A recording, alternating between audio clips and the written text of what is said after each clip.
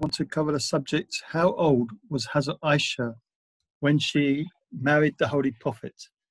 Now, I presume many of you have faced this question. It is a very common objection that's raised. So first of all, I want to try and see how you would answer it, and then I'll put whatever we've got on the screen here. Now, this has come about because of one hadith, who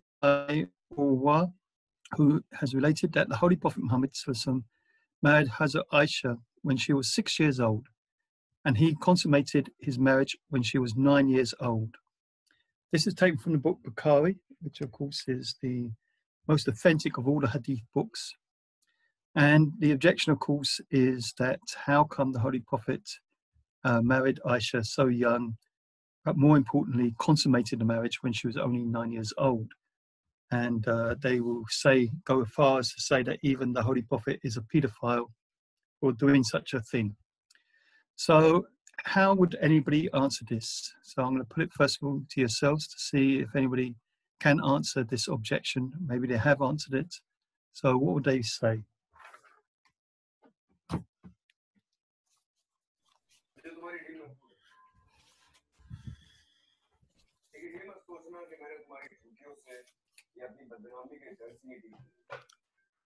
So, does anybody want to say anything? Thanks. So, Masab, are you going to say something? Yeah. Assalamualaikum. I think it was somewhere I read that her age wasn't 9 years. It was more like 12 or 13 or even 14 years of age when really marriage was, she got married and it was consummated.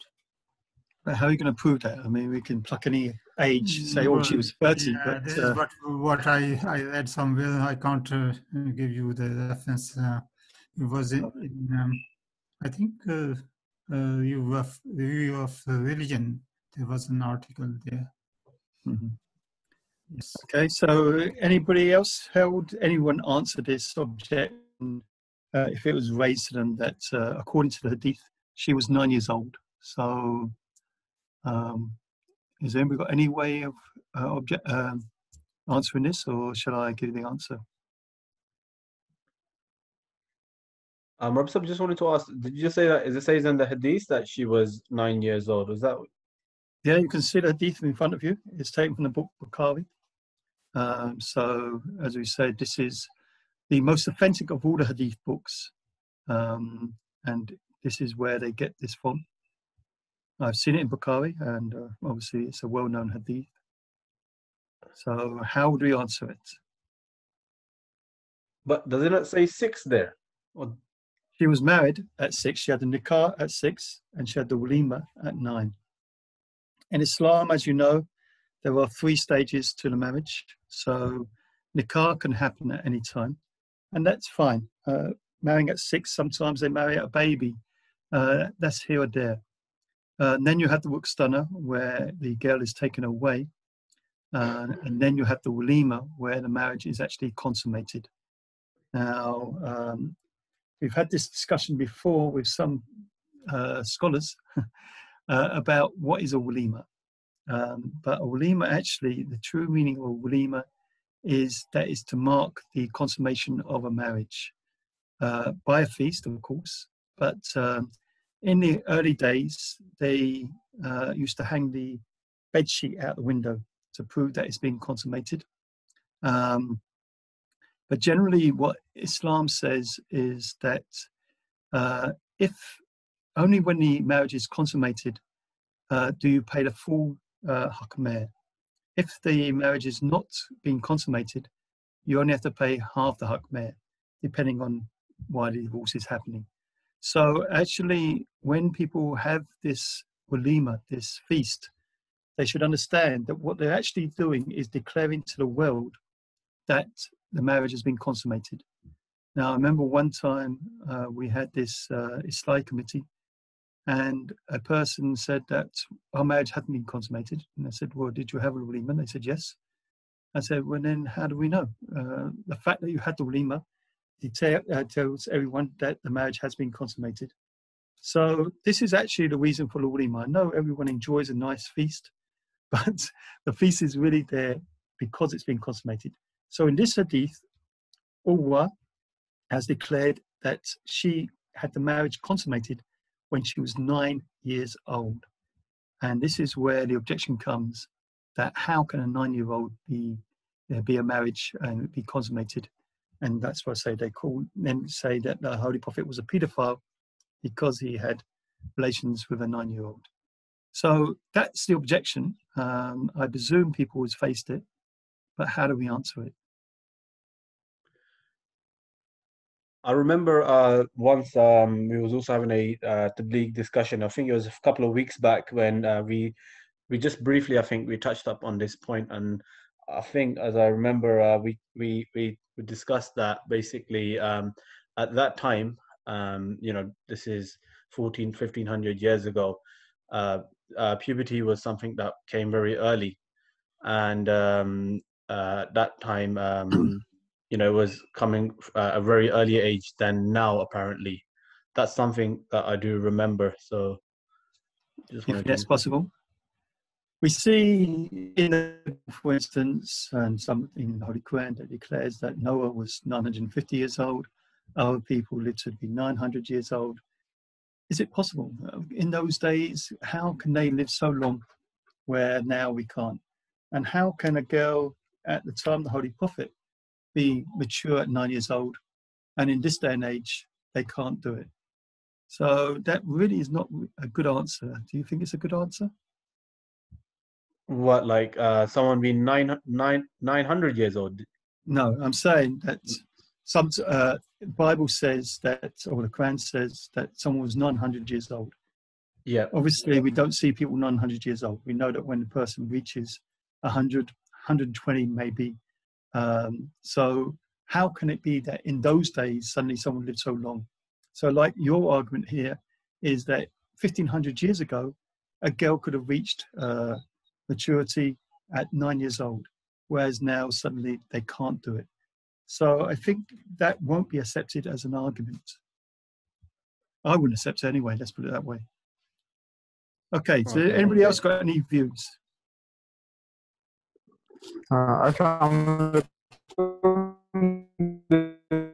Okay, you're echoing a lot. So maybe you've got two devices going. Khan here, and so can I answer your question now? Yeah, that's better.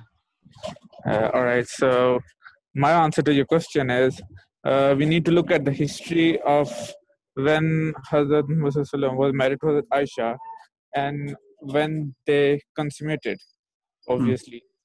So it was probably Aisha was born before the Hijrat to Medina, and after the Hijrat, they were married. So the history says she would be probably around 18 years old or 19 years old, because Hijrat took place and before she was born, and the ages of her sisters.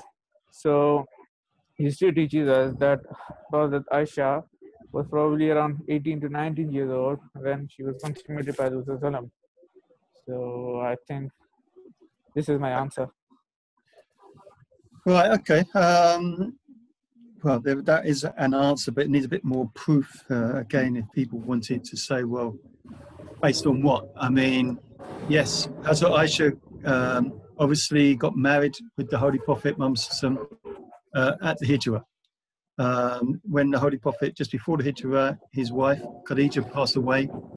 So they advised that he should get married for the young children that he had at that time.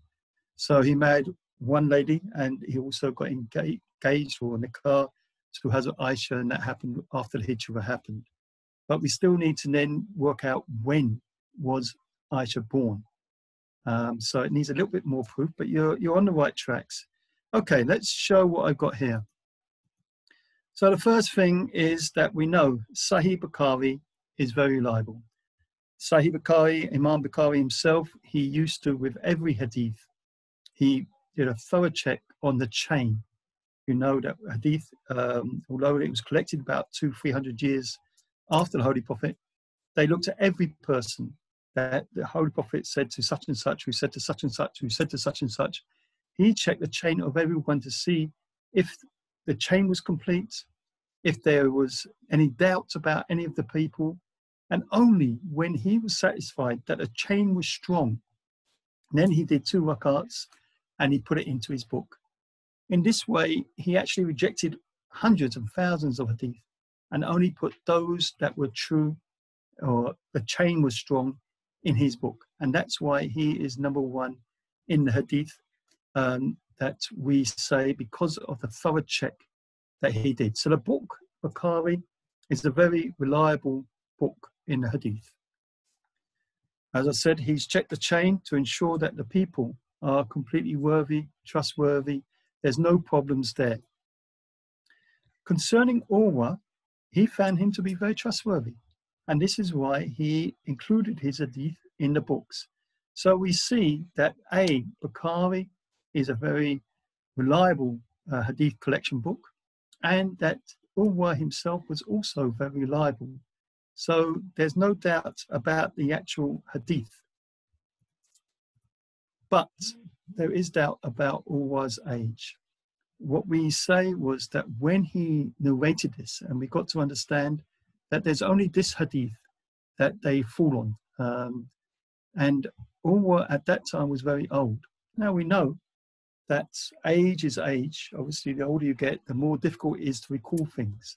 So whilst he himself was known to be very trustworthy in the hadith, this particular hadith, he was of quite old age. And we also know that at that time, there was no records of birth, marriages, or anything like that. So you can't be sure. Even these days, obviously in Pakistan and things like that, they've only just started putting records of birth and things like this. So there was no way to confirm it. And so it's only from his own memory. And he was old at that time. Mistakes can happen. He knew that Aisha was young. How old? We don't know. So what we do know, the fact is that according to Islam, you have to be mature to have the marriage consummated.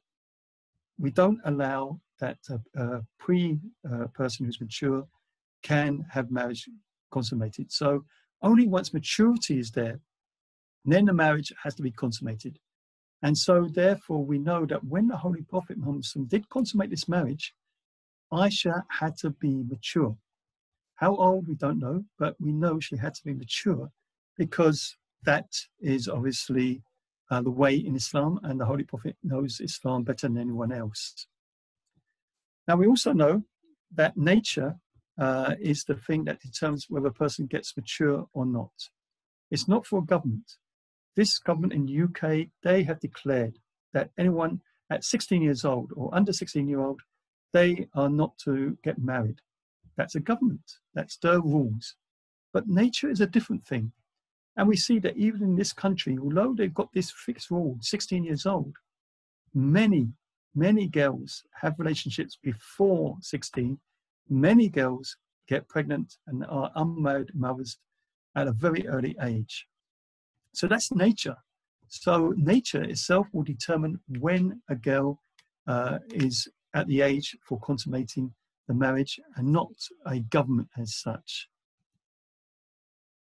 So we see in this country even that a girl can be mature at 12, 13 years old. There are quite a number of girls, unfortunately, in this country who have babies at that age. It may be true in hotter countries. It may be even earlier than that. So, as I said, it's really up to nature itself to determine when a girl is mature or not. In this country, there were kings who got married to 12-year-olds. Obviously going back in time, but still, at 12 years old, the king got married to a 12-year-old girl. So we see through history that even kings of this country used to get married to 12-year-olds and things like this. But as I said, this law has been only made in recent times. Now, We understand that there seems to be a 3-year gap, according to Urwa. He felt that there was a 3-year gap between the nikah and the consummating. Based on this, maybe Aisha could have been 9, and 3 years later, at 12, she could have been mature enough for the marriage to be consummated. So maybe he's got mixed up from 6 to 9 to 9 to 12, maybe. But as has been mentioned, the facts, that's what we've got to look at, the facts. How can we prove this? We had this one hadith, which we, although it's a very reliable hadith book, we have some doubt over, that he himself was of old age. He may not have realized how old Aisha was, bearing in mind also that the purdah came in at that sort of time as well, and she would have been observing purdah. And so obviously this person who's recording this hadith at an old age may have made some facts wrong. The facts seem to indicate that Aisha wasn't even 12 years old. She was more likely that she was around 15 at the time, or as has just been mentioned, facts could indicate that she was actually 19 or 20. So how can we prove this? We know that Hazrat Abu Bakr, he had 4 children which were born from his 2 wives, and these were all pre-Islamic period. So I think Junaid was near right here, but he got a little bit confused. Basically, we know that it wasn't the Hijrah, but it was actually before Islam started that all his children were born. So we know this. So we know that Aisha was also born before Islam, so before 610 AD, because obviously the Holy Prophet was 40 years old when he got his first revelation, and he was born in 570, so that makes it 610 when Islam started. But his children were already born before then. So that is a fact. We know that. We can use that as history. Hazrat Aisha's marriage to the Holy Prophet Muhammad took place 1 year after Hijrah, the emigration of Medina, or around 624. We know again that after Islam started, the Holy Prophet was 10 years in Mecca, and then went to Medina. So these are facts that we know that the Hijrah, as I said, the Holy Prophet, his wife Khadija died after the 3-year boycott that happened. Both Abu Talib and Khadija died in the same year. People were saying that you've got 4 children, 4 young children, you need to get married again. And so the Holy Prophet married his first or his second wife, which was Sauda, and he also got married to Hazrat Ayesha. But that was when they moved now to Medina. So it means that if Hazrat Ayesha had been born as late as 609 AD, only a year before the Holy Prophet claimed prophethood, she would have still been roughly about 14 years at the time of the immigration to Medina in 623. This is a fact. So this is what we can call on. You know, I mean, we got this hadith, but it's not according to the known facts that we can call on. So therefore, no less than 15 at the time of a marriage to the Holy Prophet Muhammad, which obviously is a far cry from 6 years old. So we know that even in this country, 15-year-old is well mature. Now, again, I think it was maybe yourself, Said, or someone mentioned, maybe it was Solomon Saab, about her sister. And this is another fact. Hazrat Asma was the elder sister of the Hazrat Ayesha. We know at the time of the Hijrah, it was Asma who took the food to Holy Prophet and Abu Bakr in the cave, took her belt off, her cord, cut it in half to tie the food. And so she's known by this name of having 2 belts. So the fact is that Asma was 10 years older than Ayesha. That's a fact. We know that. Now, based on that, we know that Hazrat Asma died at the age of 100 in 73 AD. So that's 695 AD. This is a fact that we know. What that means then is that Hazrat Asma must have been no younger than 27 years old at the time of the emigration. Based on when she died, we can work that out. After working out that she was 27 years old and she was 10 years older than Ayesha, then it means that Ayesha would have been about 17 years old at the time of the marriage, which, as we said, was in 1 AD, or some sources say 2 AD. So Hazrat Asma would have been 28, which means that Ayesha must have been a minimum 18, 19 years old when consenting marriage to the Holy Prophet. So these are facts that we can turn to, and that helps to support that this hadith, we don't say it's wrong, we don't say it's false, we just say that maybe he was old at the time and couldn't remember it. Like I say, there was Purdah. Ayesha, from the reports, was very young, very thin as such. And so how is he going to really know the age of Ayesha? So this is, we think, presume, just he's off the top of his head, he said something, but the actual facts prove something else. Okay, Solomon Saab, you've got your hand up, so would you like to say something? Yes, I just want to ask, just wanted to ask, the fact you mentioned that Hazrat Abu Bakr had all his 4 children before the advent of Islam. You said this is a fact. Is there a reference? Can you give us any reference for that? And how do you prove that? The reference, I haven't got the reference. I presume it's either come from Sirat or it's come from Hadith. But this is what we understand. So I don't know where I'd find that reference. So I couldn't be able to find it. But as far as we understand, this is the thing that he had all his children before Islam came. So I don't know. It must be, it was either Sirat or, as I said, it would have been maybe in the Hadith. But somewhere it's recorded this. And so this is where our scholars have got the information from. Okay, Jazakallah. Okay, Junaid has written, before we move forward on this, my question is why Imam Bukhari didn't use his vast knowledge of facts and figures in determining the strength, health of his hadiths and say Ayesha was 9. Okay. Again, this is something useful, a very good question about hadith. Imam Bukhari, he checked the chain.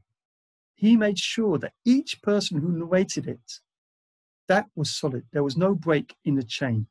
So Abu Bakr said, Holy Prophet said something, Abu Bakr heard it, he told Umar, he told Uthman, he told Ali, the chain is there. Bukhari is not going to be a judge and jury. He's not going to determine whether it's right or not. He's simply saying that the chain is strong. This is why we find in Bukhari itself, hadith which says that you should drink when sitting down. And the next hadith says you should drink when standing up. How can they contradict each other? The fact is that the chain was strong for sitting down, the chain was strong for standing up. So he's put both there and said, you judge. It could be that that person who was sitting down drinking was fine at the time. There was some problems, and that's why the Holy Prophet told him to sit down and drink. And it could be that when the person was standing up at that particular time, there was some occasion and why the Holy Prophet said stand up and drink. This is the problem with hadith. It doesn't say what happening around at the time, what caused that thing to be said. It just gives you the hadith. So this is what we see with Bukhari. Again, we see about the description of Jesus, that in one hadith it states that he was such and such, and the next hadith he was completely different. Now, we of course would say, well, one was relating to Jesus and one was relating to promised Messiah. But Bukhari is not going to be the judge. And that's what you need to understand when it comes to hadith, because a lot of people will question hadith. Our criteria, and it should be always there, is that no hadith should contradict the Holy Quran. That's the main criteria. Hadith is just a collection of the sayings, and it doesn't matter whether it's in Bukhari or it's in an unknown hadith book. It's hadith, it's a collection, it's something there to look into. But we don't hold it to be that solid. No hadith, we say, is 100% solid. We just say that there is the Sahih Sitta, who are the 6 most authentic hadith collectors and who have made the best efforts. That's why they're known as the 6 most authentic. But that's only the effort to collect the hadith. They're not going to judge whether it is true or not. So I'm sure that in this case, obviously, Bukhari must have thought, well, this is wrong. But he knew that Urwa was solid. There was nothing wrong he could find. He didn't find any hadith where Urwa lied.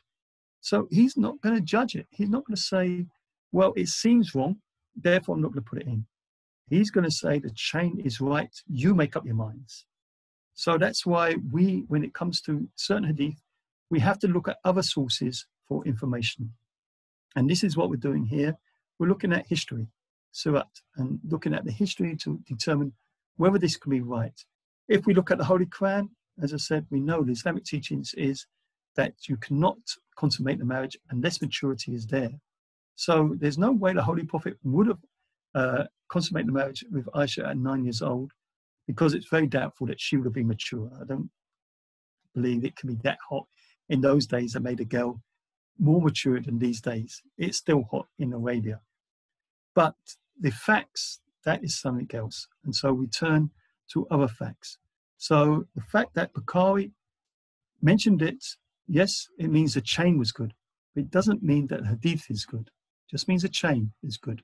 And as we said, that chain, Urwa, he was solid, but at that time of narrating, he was old, recording something that happened maybe years, 30, 40, 50 years beforehand.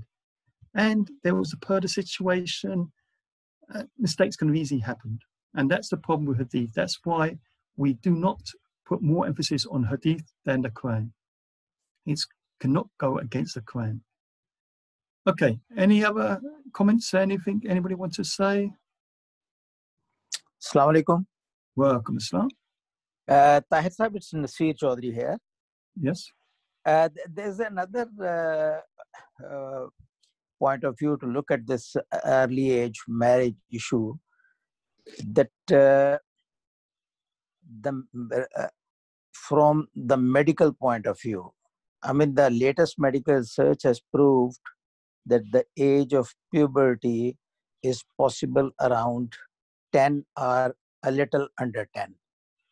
So that's what the medical research says, that in some parts of the world, the early puberty around the age of 10 is possible. And if we look from a legislation point of view, in America, the marriage age is determined as 16 years. In India, it is 19 years. 18 years. And in Indonesia, it is 19 years. And even in America, where generally it is 16 years, in Texas, it is legislated as 14 years. So that, and again, from medical point of view, it has been researched that the areas closer to the equator, there the girls get puberty much earlier, beside having other contributing factors like diet and surroundings and the atmosphere and weather and all these things, climate and all these things. So even at the age of, if we take it for granted that she was consummated at, marriage was consummated at the age of 9, it's not something which the science rules out. Yeah, I mean, in America, even I think it was 12 years old in some states. And as I said, we know even in this country that children do have babies at 12 years old. That's a fact. We know this. So, but that, like I said, we don't need to really go down the avenue of whether she was mature at 9. That is pressing it. Facts show otherwise. We've got plenty of facts to prove that this is not the case. So I would prefer to go more to this than saying, well, yes, it could be possible. But as I said, if you're going to go down that avenue, the Holy Prophet Muhammad would not have consummated the marriage unless she was mature. This is what Islam teaches. So yes, we know that Aisha was mature, whether she was 9, 12, 18, or whatever age she was. So, but I would think it's better to answer with these sort of facts that we've got according to the history. But yes, it is possible. Okay, Exactly. Anybody else, anything, or shall we move on to the next topic?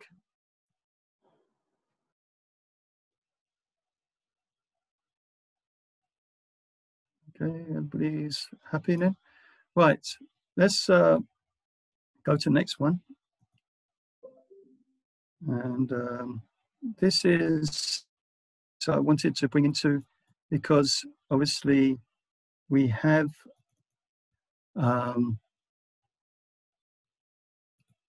Eid coming up very shortly. Now, I don't know if you're aware of this, but there is this question of who got sacrificed. Was it Hazrat Ishmael or Hazrat Isaac?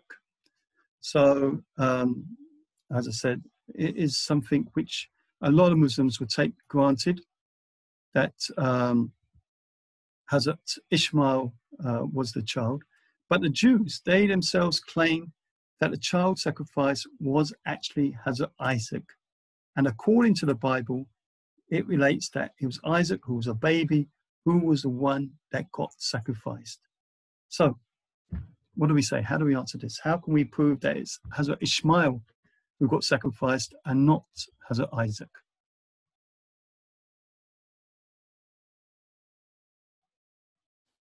They're quiet again. Has anybody faced this question?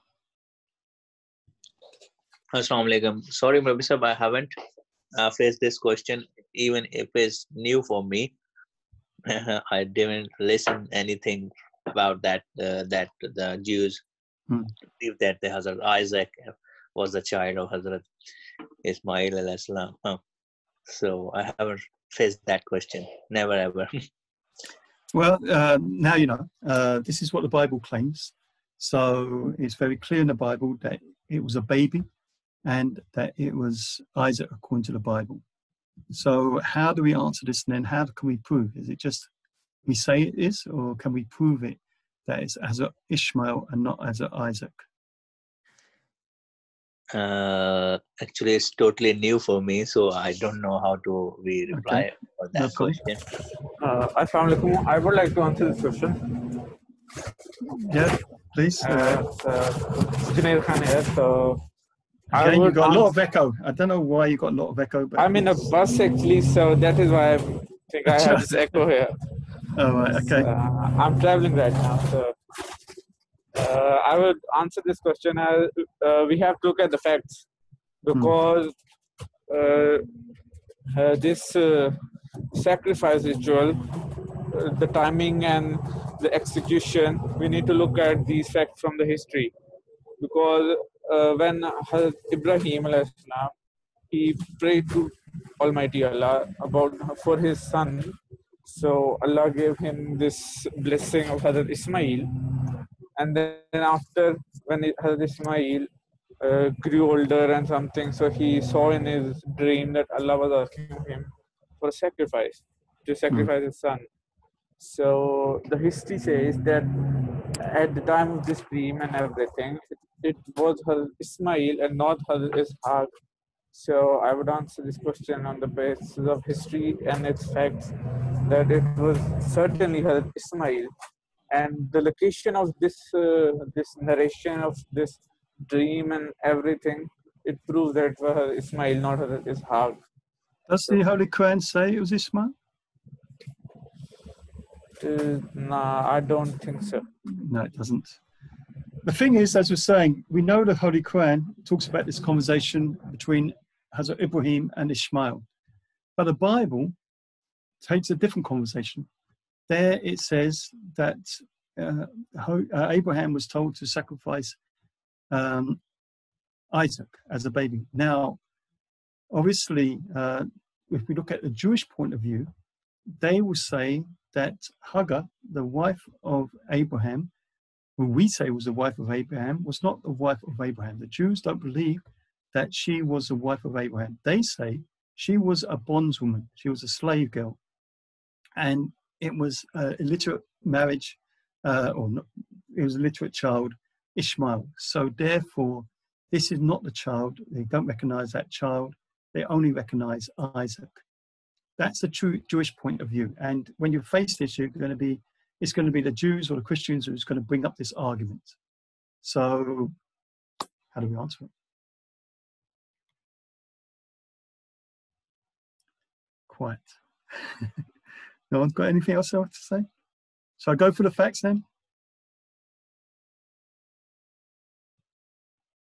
Okay, right. So let's see what we've got. As I said, the Jews claim that the child sacrifice was Isaac. The Muslims claim that the child sacrifice was Ishmael. So which child was it that was sacrificed? So of course, if you go, as I said, to the Quranic sources, although it doesn't say Ishmael, we believe it was Ishmael. If you go to the Bible, on the other hand, then it's very clearly saying it was Isaac as a baby. So what are the facts? This is what we have to turn to, the facts to prove this. We know that Hazrat Ibrahim had 2 children from his first 2 wives. He had more wives, he had more children, but we're only concerning these 2, Isaac and Ishmael. So the fact is that we know that Hazrat Ishmael came from the wife of Hazrat Hagar. That's a clear fact. No one's disputing that. We also know that Hazrat Isaac came from his first wife, Hazrat Sarah. A clear fact, no doubt about that. We also know that Hazrat Ibrahim ﷺ was commanded to slaughter his only son. This is from the Bible. This is what the Bible says, that he should slaughter his only son. Now, Hazrat Ishmael was born 13 years before Hazrat Isaac. This is also in the Bible. It's very clear. No one's going to doubt this. It is a fact that Hazrat Ishmael was 13 years older than Isaac. So it means, going back to this previous one, that both children, where has it gone? Can I go back? Right. It means that Hazrat Ibrahim was commanded to slaughter his only son.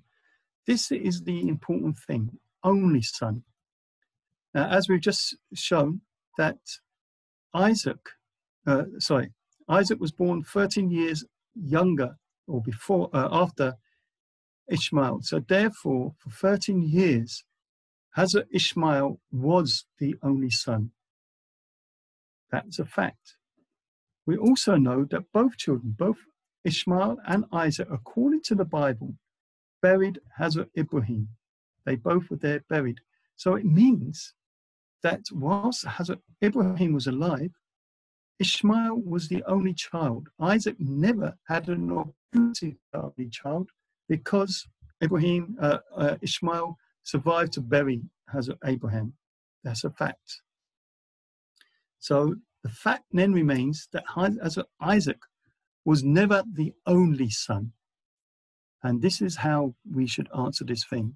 But, as I said, the Jews claimed that Hazrat Ishmael was born from a slave girl. And therefore, because she was a slave girl, they do not recognize Hazrat Ishmael as a legitimate son. He has no rights at all.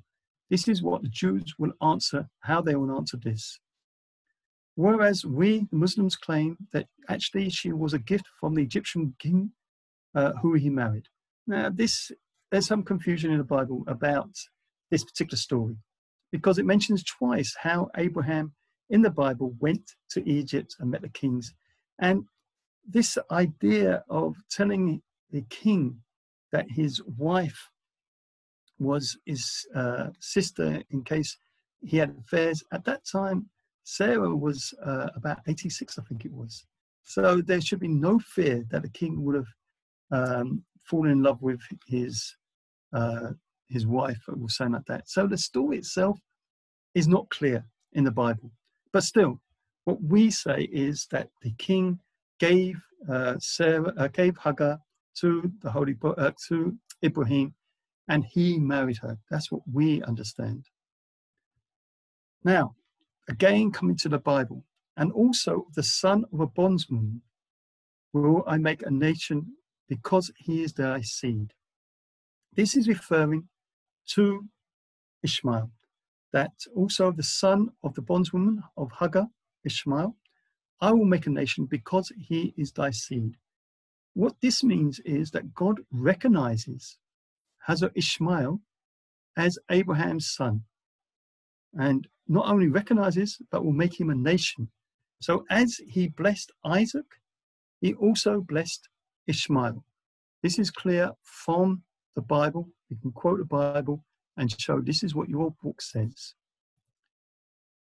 Now, again, this about the bondswoman.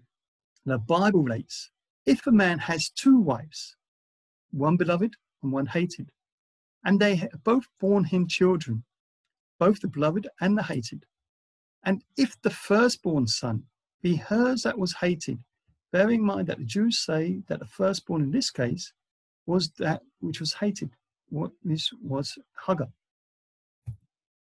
So the Bible continues, then it shall be that when he makes the sons to inherit that which he has, it's Old English, but anyway, that he may not make the son of the beloved firstborn, before the son of the hated, which is indeed the firstborn.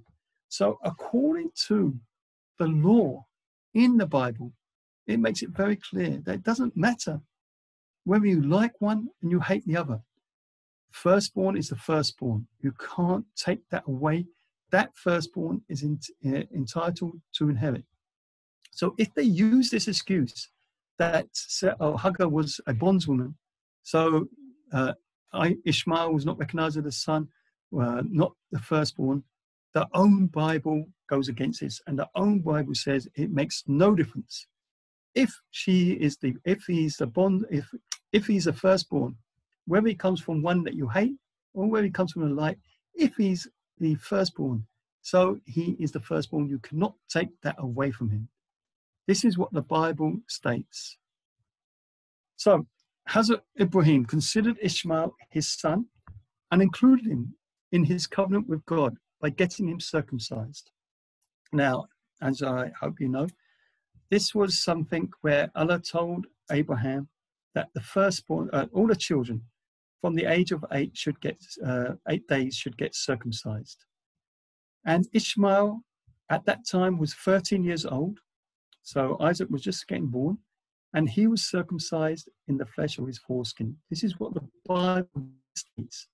So it means that Abraham considered Ishmael his son and got him circumcised, as so he became part of this covenant.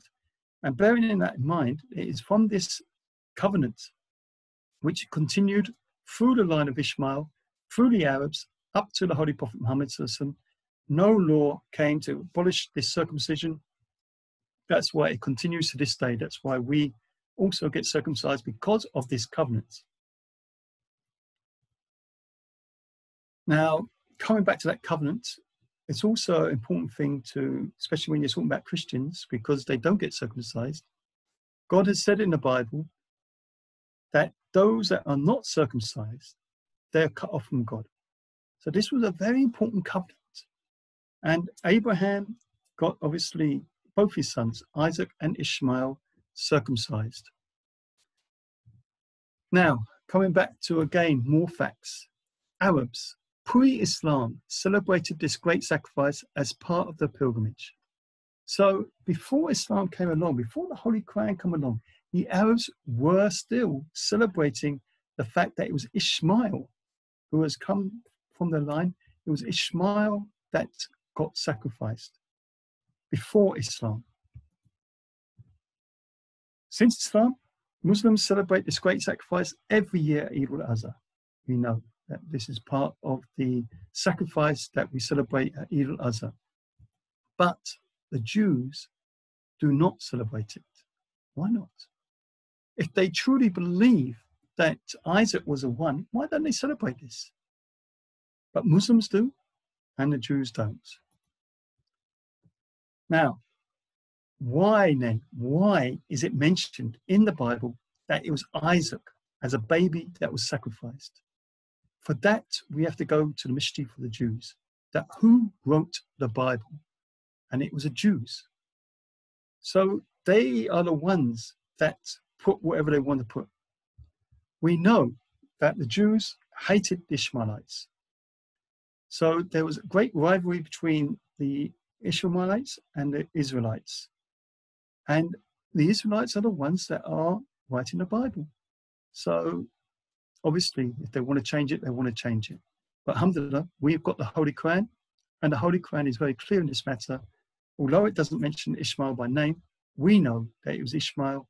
He was a young lad of about 8 years old when Abraham said to him that, I've seen this dream and I should sacrifice you according to that dream. He agreed, and he was about to do it when Allah stopped him and told him that you've already fulfilled that dream. How did he fulfill that dream? He fulfilled that dream because he left his wife Hagar and Ishmael in the barren desert and left them to die as such without any food or drink. That was a sacrifice which Abraham saw in his dream, which he thought it was killing his son, but actually it was that leaving behind. And it was Ishmael that he left behind in the desert, not Isaac.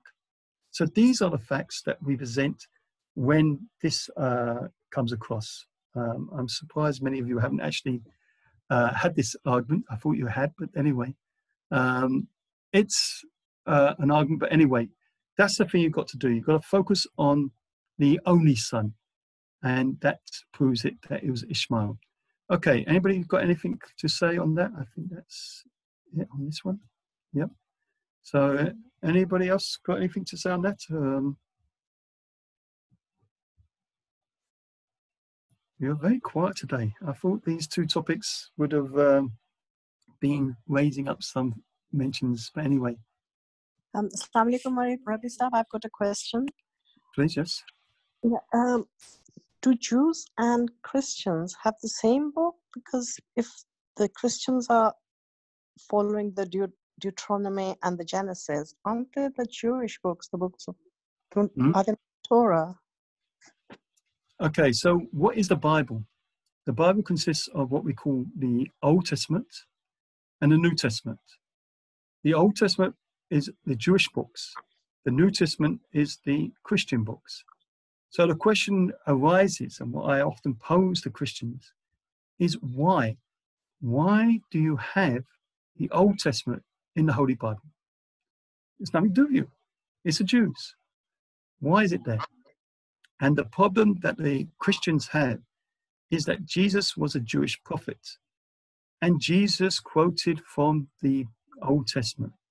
So to understand what Jesus is talking about, they had to include the Old Testament in the New Testament to make the Bible.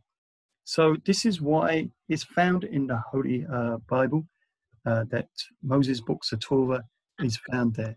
But yes, it is, as you rightly said, it's all about the Jews. It's got nothing to do with Christians. But the Christian, because it's part of the book, they still use this as an argument. Right. Okay, Jazakallah. So basically the Old Testament is the one that is followed by the Jews, but the Christians follow both the Old Testament and the New Testament. Well, as we mentioned in the previous discussion, I think we did, Paul, what is Christianity? And again, obviously, the problem with Christianity is that Jesus was a Jew. He never started Christianity. It's not a religion from God. Christianity was started by Paul and his teachings. And Paul said that the law was cursed. So all this in the Torah is a Jewish law. And Paul has declared it as cursed. You don't have to follow it. And that's why Christians pick and choose. That's why they don't have this circumcision. A classic example, why they don't get circumcised. If this covenant is so important, instead what the Christians would do is they say that the blood and flesh of Jesus is the new covenant. So that's why they had the bread and wine at the functions. So it's not for man to abolish God's law. This was a covenant between Abraham and God, meaning man and God, and a very important covenant. And that's why Muslims to this day still get circumcised. Jews to this day still get circumcised. Jesus, of course, was a Jew. He got circumcised. And Paul also was a Jew and got circumcised. But this is what Paul did. And that's how Christianity came about. So this is the problem. This is the dilemma that Christians have. That on one hand, they say that we have nothing to do with the Jews. On the other hand, everything they do is about Judaism because they've got a Jewish prophet. Jazakallah. Okay, anybody else got anything they'd like to say? Assalamu alaikum. Actually, I have a question. But like Hazrat Ismail alayhi salam, in the Jews' eyes, what respect they given Hazrat Ismail alayhi salam? None. No. The Jew, as I said, the Jews hate the Ishmaelites. They don't recognize Ishmael as a legal son of Abraham. They don't recognize anything about Ishmael. As far as they're concerned, he's a wild man who Abraham took away into the desert. We got nothing to do with him. They wiped their hands. Of course, for us, we understand that this was actually very important, the two sons, Ishmael and Isaac, because once the Jews had blew it and they lost the right to be the chosen people, that went to their brethren. And that brethren goes back to Abraham and his two sons, Isaac and Ishmael. And that's why we say that this covenant of being a chosen people left the Jews and went to the Muslims because of Ishmael's. But as far as the Jews are concerned, they hate Ishmael. They don't recognize him. They don't want anything to do with him. So what about Christians? What they think about Hazrat Ismail Islam? Christians, yeah, I think it's the same sort of thing. I mean, it's not really an issue for them. They don't recognize Ishmael. They don't recognize Muslims. They don't believe that the blessings transferred from the Jews to the Muslims. They think that it's come to them somehow. How they think they're the brethren, I don't know is best. But as far as they're concerned, they will use this argument, no doubt, that Isaac was the one that was slaughtered because according to the Bible, Old Testament, as I said, that's what's written. But this is the dilemma that the Christians have, that they quote from the Old Bible, Old Testament, but they don't follow the Old Testament. Okay. Okay, Jazakallah. Okay. Right. Any other comments, or shall we leave it for today? Okay. So I think next week I'm going to be busy. I think I've got a meeting, if I remember right. We'll let you know if there's a function next week, if there's a class next week, and we'll let you know the topics. If anybody has got anything they want to discuss, I mean, a few of you mentioned here about the relationship of the Christians with the Bible and things like that. So if there's anything particular you want to know, please contact Zaid or Toby, and we'll, like I say, inform you if there's a class next week. I can't remember. I've got a feeling I've got a mystery meeting. Okay, so thank you. And as I said before, if there's any further questions anybody has on this particular subjects that we covered, please contact again Zaid or Toby, and we'll try and answer those for you as well. So let's finish with silent prayer. So if you could please join me in silent prayer. Bismillah.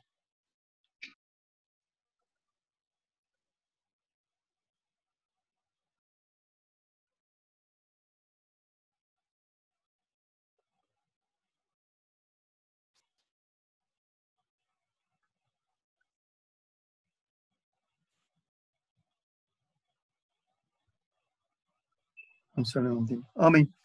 I mean, Okay. Assalamu alaikum. Welcome. Assalamu alaikum. Jazakallah.